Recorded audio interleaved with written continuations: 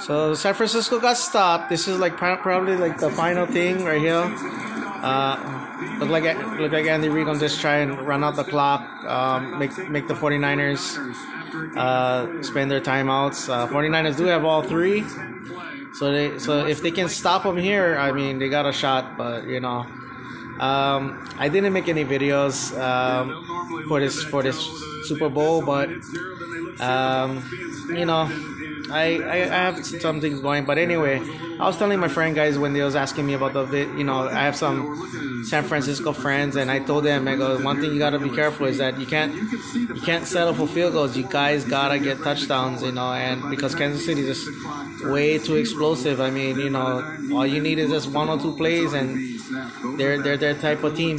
You know, they can get that ball rolling, and they proved it right here. See, they can run the ball again. First down. This is probably the game clincher. See, and that's the thing. I mean, you look at it. They scored 2 field goals. That's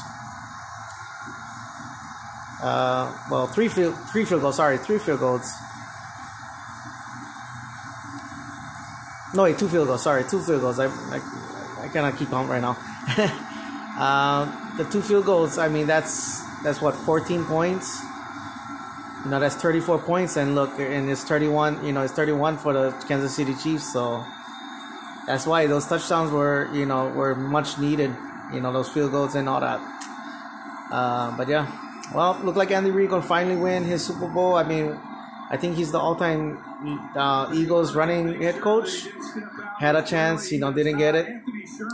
And then, you know, he's been a long tenure at Kansas City as well too, and you know, he's gotten close a couple times. So he's been to a lot of NFC and AFC championships, and to 1 Super Bowl, and he finally looks like he's going to finally win a Super Bowl.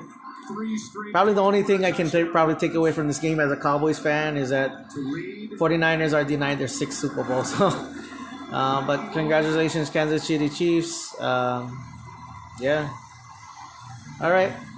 This is the foundation. Allah.